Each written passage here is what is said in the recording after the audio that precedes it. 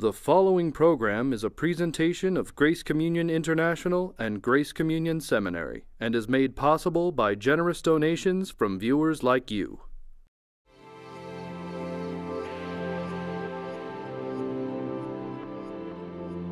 On this episode of You're Included, New Testament scholar Dr. Douglas Campbell helps explain the book of Romans by focusing on its central chapters. Our host is Dr. J. Michael Feazell. Thanks for being here. You're welcome. You've done a lot of work on the book of Romans, as evidenced by this huge book that reminds me of a Harry Potter book. It's so big. Yes. And absolutely just as scintillating. You do a lot of work in the book on the book of Romans, and tell us about the gospel as it springs out of Romans 5 through 8, where you spend a great deal of time. Well, I think Romans 5 through 8 is really where Paul tells us what really matters to him. It's where he tells us what God is really like. And the reason why this happens is because in those chapters, he's addressing a couple of very, very important questions. I think there are two. I think he's being challenged by somebody who is trying to frighten the Christians that he's looking after and scare them and intimidate them with a future judgment scenario. He's trying to make them feel insecure.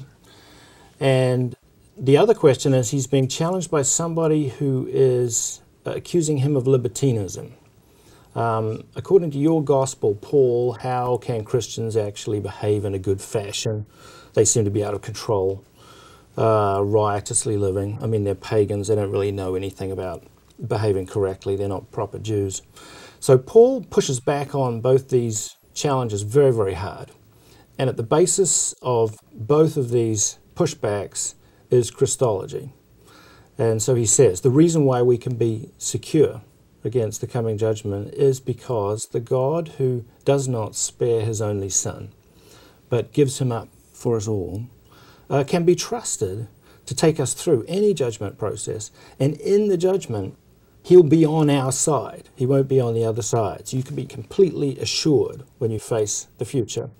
Secondly, the God who has not spared his only Son, but has given him up to die for us, has also transformed us so that we can behave in a way that we need to behave. He's taken us, he's entered into our condition, he's really terminated, he's executed the stuff that was getting in the way. He's resurrected us into a new condition. He's joined us to that new condition, not only in the Son, but through the Spirit. And this leads to the only sort of right behavior that is valid and authentic. So Romans 5 to 8 is really where we see the heart of the Pauline gospel. Well, isn't that pretty much the opposite of the way most of us have tended to look at, scaring me now. at the gospel? In other words, the gospel is usually presented with the idea that let's make people understand there's going to be a judgment and make them afraid of that judgment. Right. So people respond to the gospel, as it were, because they're afraid of the judgment. They want to escape it, and they've got to do something to escape it, which is have faith in somebody that's going to help them. And then you turn right around and try to maintain that position of escape by trying to behave better. And the way you're describing Romans 5 through 8 is the opposite of that. Well, people have just got Paul very, very wrong. And if what he's saying in Romans 5 to 8 is right, then the model that you've just described, which is widespread, there has to be something wrong with it as a presentation of Paul. Now, it could be that Paul was horribly muddled up, and on Mondays, Wednesdays, and Fridays, he was the good Christological thinker that we think he was, and on Tuesdays, Thursdays, and Saturdays, he was the other guy, and on Sundays he had the day off, you know.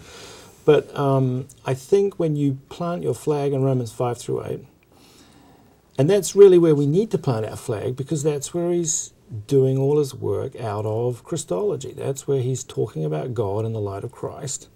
And so that is solid information. If you plant your flag in Romans 5 to 8, what you end up with is another perspective on the model that you've just outlined for me, which is usually articulated in relation to Romans 1 to 4. And that's where we're confronted with Christ died for us while we're still sinners. Right. Romans 5. And we're confronted with all of the, if he's already done this much for you, how much more is he going to see it through to the end? Yeah. And etc. And the judgment is usually thought of as something scary, like a final exam. What if I don't pass? Right, yeah. But we're really talking about the judgment being a good thing and something to look forward to. Yeah. Well, the judgment's already taken place, I think, in the cross. And when Paul talks about Christ assuming what we are, the sinful nature, the flesh, as he calls it, the sarx in the Greek, and terminating it, and cutting it off and executing it, that is a judgment. That's God's judgment that this situation cannot continue and must stop. So the hostile part of the judgment really is behind us. So when we talk about any future judgment, I think there's a moment of accountability that's coming. Paul is absolutely clear that we will stand before Jesus on the last day, and we'll have to give some sort of account for ourselves, and that will be a potentially quite excoriating occasion, I think. Could elicit some embarrassment. But I don't think it's a hostile judgment. I don't think it's a judgment where God is going to say, well, you know, you've tried hard, you've been a Christian, you've done all the things you were meant to do, but it's not going to be one of those sorts of judgments where our deeds are weighed in the balance. And I think you can't get away from the argument of Romans 8, which I think is the finest chapter that he ever wrote, and think anything different. The God who is giving up his own Son for us, giving us the Spirit, is on our side all the way through, all the way down, right through to the end. We really don't need to fear. We really should be living lives of joyful assurance. But the bit that you're worried about is the bit of Paul that's coming through from chapter 2, coming through from Romans 2. And so the big problem is, what do we do with Romans 2 when we're really rooted in Romans 5 through 8? Are we talking about the same gospel at all?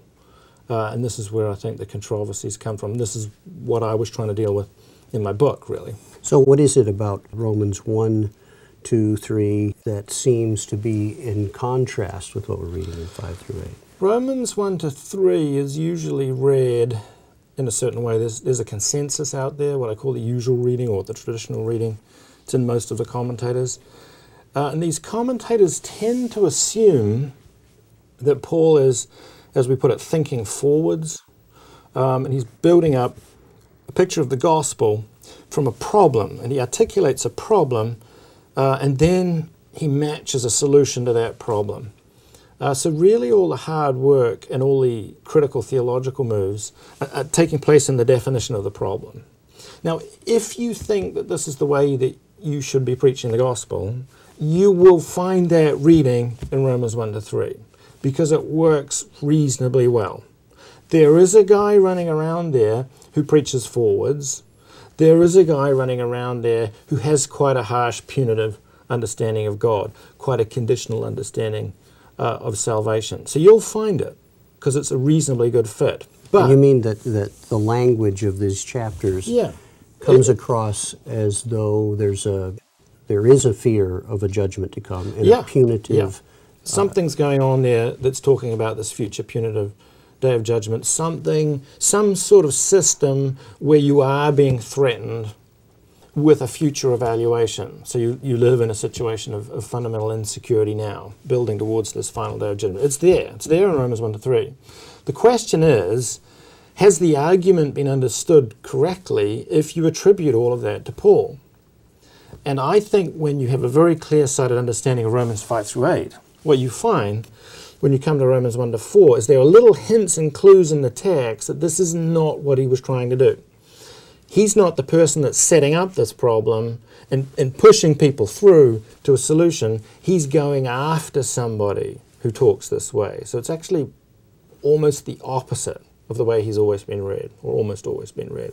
So in other words, in 1 through 3, we're reading his presentation of the very argument that he's arguing against in 5 through 8. Right, exactly. Yeah.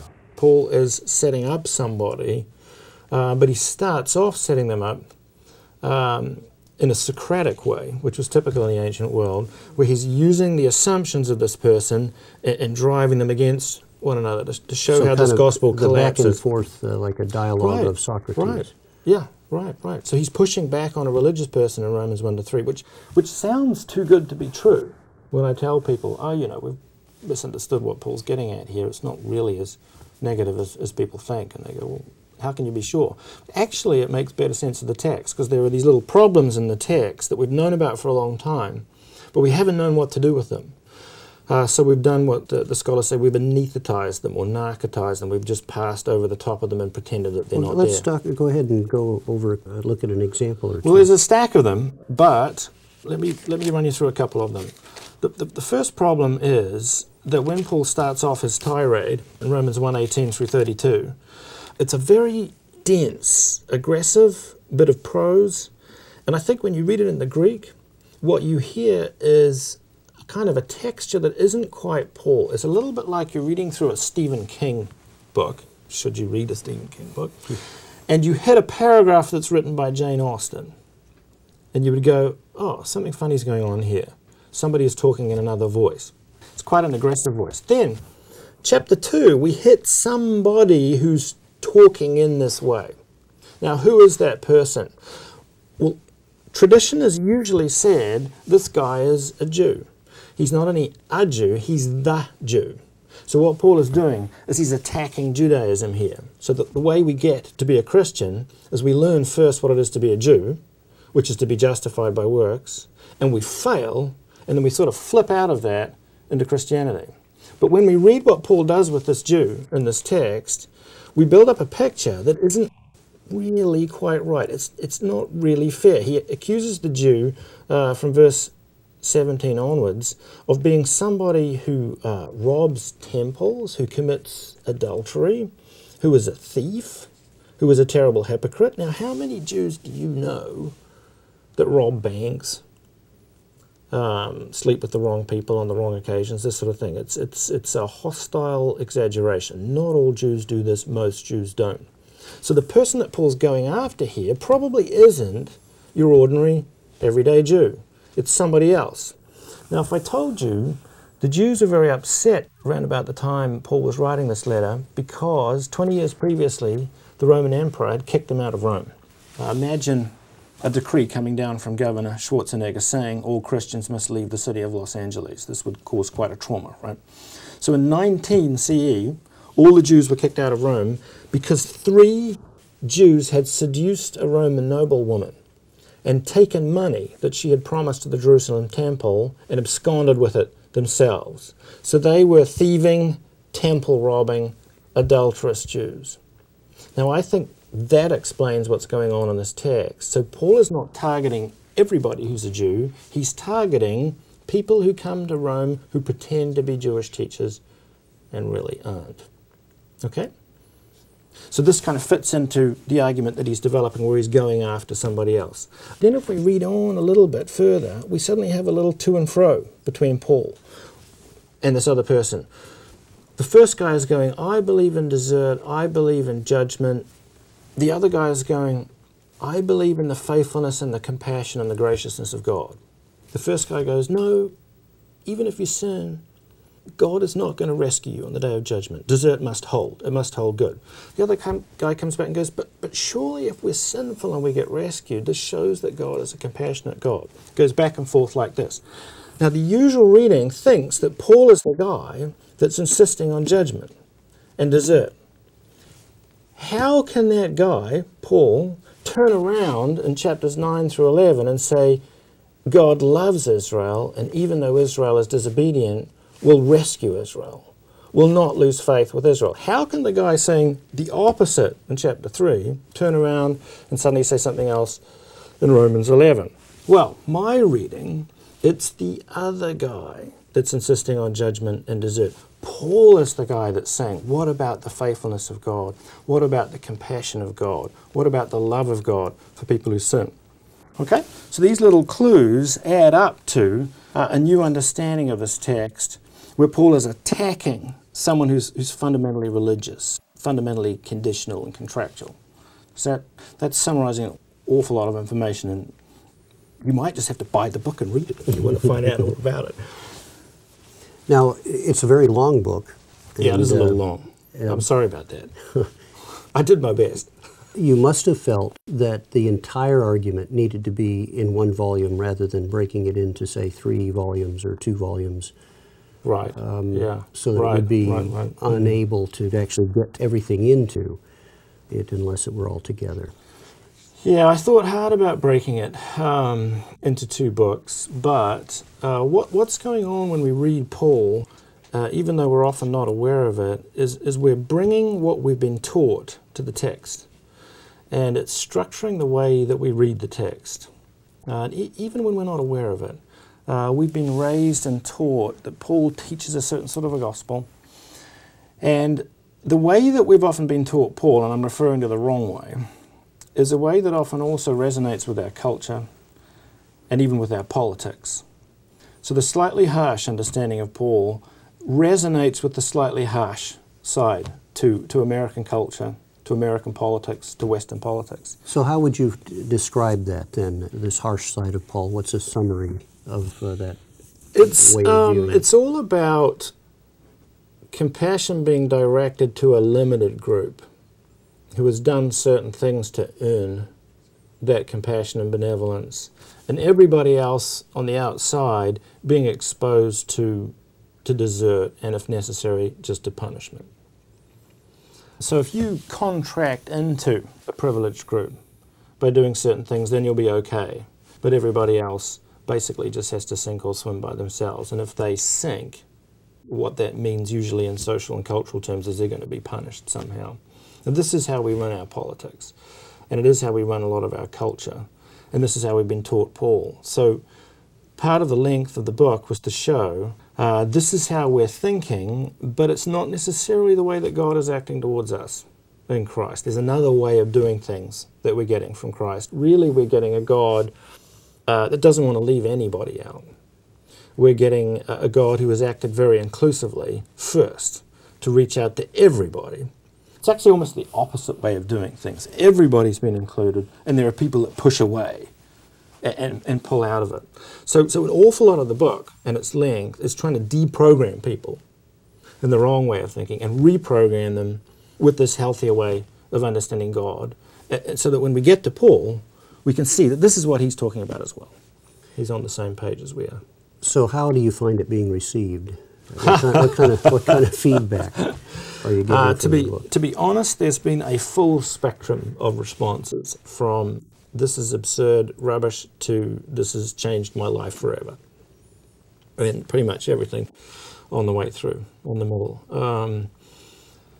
Quite a lot more enthusiasm than I thought I would get, and a lot more attention than I thought I would get. I think when you're writing a book like this, you worry that when you're finished, it'll drop into a black hole and no one will talk about it. Well, a lot of people are talking about it. I get a little frustrated with what they say at times.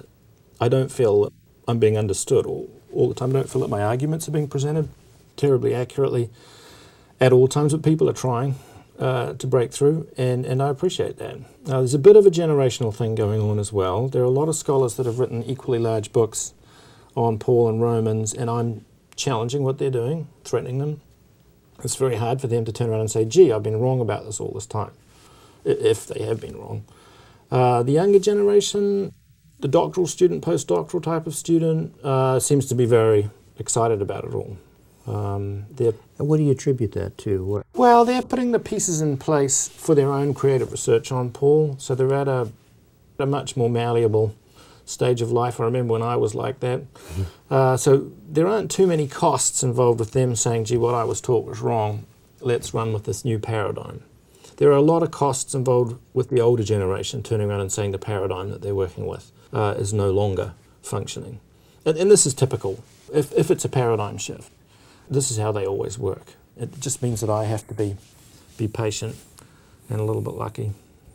You're not the only one who takes this perspective, though. I hope not. Certainly not on Paul as a whole. There are a lot of scholars who certainly agree with me about the main thrust of his gospel. That is absolutely right.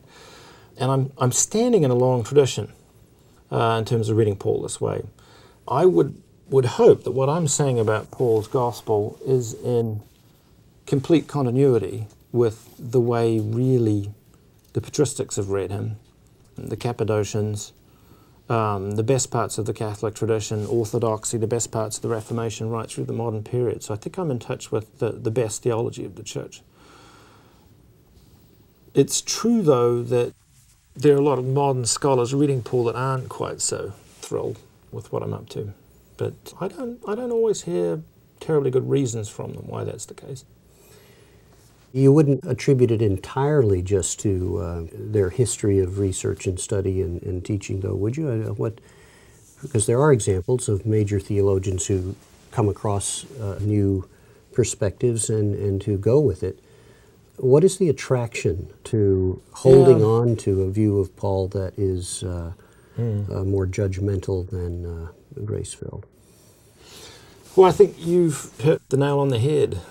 Whether we acknowledge it or not, our theology is always in play when we're reading Paul, and it's always being scrutinized by that, so we're very, very defensive about it. And if we're not crystal clear on certain theological positions, we will lapse into a conditionality and a sort of a contractualism if we're not vigilant that we don't do that, if we're not 100% committed to a gospel that is unconditional, that is a gospel of grace. What is, when you say conditionality and, Right. and contractual, Yeah. you're driving at what? What I'm saying is certain people present our relationship with God in a way that basically is a contract. And they talk about it as a covenant, but it's a contract. And a contract is something where I will do something for you if you fulfill certain conditions first. So it's always an if-then structure. And this is how we run our society. This is how we run our families half the time, unfortunately. This is how we run our politics. And this is how we run our theology. But it's a fundamental misunderstanding of the way God deals with us. So I'll give you salvation if you Exactly. do certain things. Exactly. It seems very natural to us. It's an easy way. It slips off the tongue, doesn't it? But it's a fundamental corruption of the gospel. Once you put that little word if in, you have destroyed the gospel of grace. It's as simple as that. And a covenant, by contrast, then. A covenant properly understood. Unfortunately, people have debased the use of the word because they've talked about the covenant, but then they've talked about it contractually, which is what it really isn't. We learn about what a covenant is, the covenant, in fact, from looking at how God has related to us in Christ. It's as simple as that. And it's clearly, utterly unconditional. It's unconditional, it's benevolent, it's loving, it's His choice of us from before the foundation of the world to be in fellowship with Him and transformed by Him. That's what a covenant is. And there are no conditions. There are no strings attached. There's no if, there's no but. And this In the Old Testament, it's full of that, isn't it? Well, it isn't, it isn't. Depends how you read it. Well, the idea that I will be faithful to my covenant regardless of what you do. Right. Yes, I very much so. I change not in my Exactly. covenant faithfulness, therefore Exactly. you are not destroyed. Exactly. People think that what tends to happen here is a little mistake. People shift from what God is expecting of us in the covenant relationship, and they turn those things into a condition. So God lays out that which is really expected of us and appropriate of us, the way we should respond to God in this relationship, and then we like to turn that into a contract. We like to introduce these little conditions for all sorts of ultimately pretty sad reasons. But this is the great battle that's going on for the interpretation of Paul. This is the struggle, I think, that's going on for his understanding at the moment. And the stakes are so high, this is why the conflict is at times so strong, and people are so wedded to the conditional contractual gospel. This is why they fight back so hard. And it's a tragedy, really, that so many good folk in the church have been taught that God is a God of conditions. And so they're defending the true gospel when they push back on a reading that I'm offering, which is a reading based and rooted in grace. If you take grace unconditionally, Right. doesn't that level the playing field, as it were? In other words, there's no room for me to say, well, I've been faithful in this way and that way, and you haven't, so I deserve more than you. You need to be condemned, and I'm going. Right. We automatically think that way. I am superior here in some sense. Yes. So we right. need to find some way of setting that up. Yeah. And That's so exactly therefore, right. therefore, we have to stand on that in order have to introduce conditions. Yeah. That's right. It's a sad reflection on any. I mean, it seems rather base way of looking at it, but it's sinful, isn't it? It's religious. Yeah, it is. It's religion as opposed to at its gospel. Heart. Religion at its heart, as opposed to gospel. Exactly. That's exactly right. Well, I wish we had more time to go further. The name of the book, The Deliverance of God. When we get together again, I would like to talk about why you chose the title, The Deliverance of God. But I'd be happy to talk about that'll be for another time. You've been watching You're Included, a production of Grace Communion International.